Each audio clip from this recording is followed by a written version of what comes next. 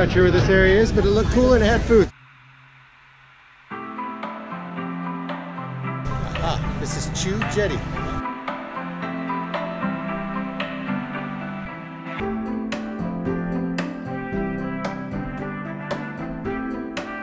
Why you don't swim much in the ocean around Penang is the massive amount of jellyfish that are all over we can see in the water here. They look like some of the nasty ones too, so we'll stay out of the water. They're beautiful colors though.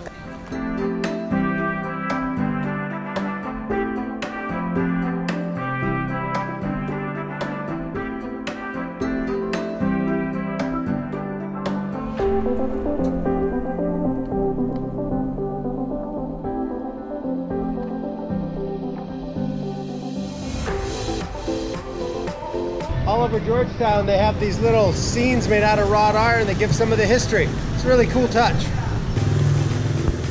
at these beautiful buildings.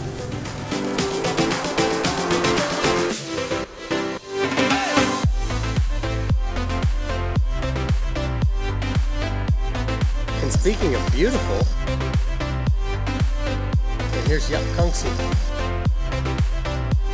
We are down on Armenian Street, another part of the historic district down here. What a gorgeous place to walk. We're gonna eat here at Jawi House. With some friends from the area we met on our bus trip up here. Wow, that's our laksa. And then they squeeze it all over.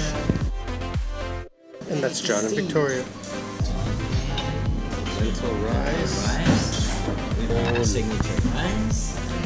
Look at that, beautiful. Guess what? Another day wandering around gorgeous Georgetown. This little town is so cool for exploring. And sourdough shop is supposed to be one of the best in Penang.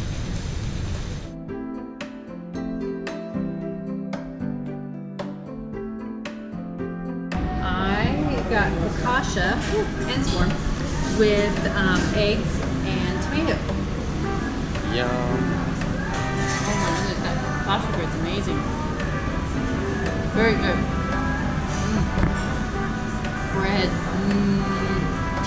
So good. Camel Street is one of the best sidewalks in the whole town.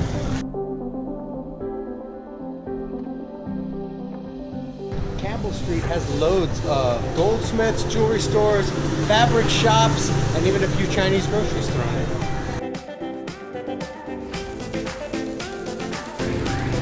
Kate's been wanting to check out this traditional grocery store. I bet that cures heatiness.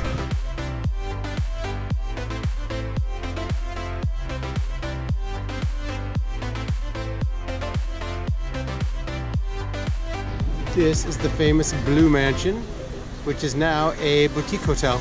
Chongpatsi Blue Mansion. These are the flowers that we had the rice last night, and we ate them.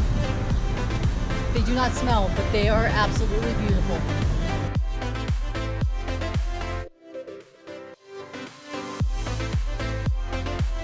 Tickets to go in are like $4, so I don't think we're gonna go in. But it looks pretty from the outside. It's a cool store.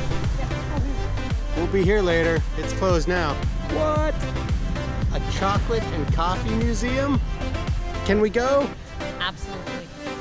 Oh, I told her to say no for self-preservation. This could get ugly. See, he says that without actually voicing it. I thought he said yes. It's free. Our favorite price.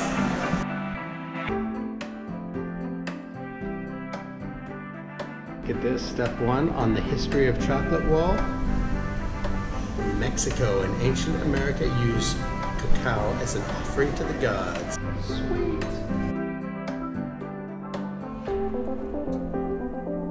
Well, I was gonna avoid the chocolate, you know, to try and watch my health, but apparently it's wonderful for you.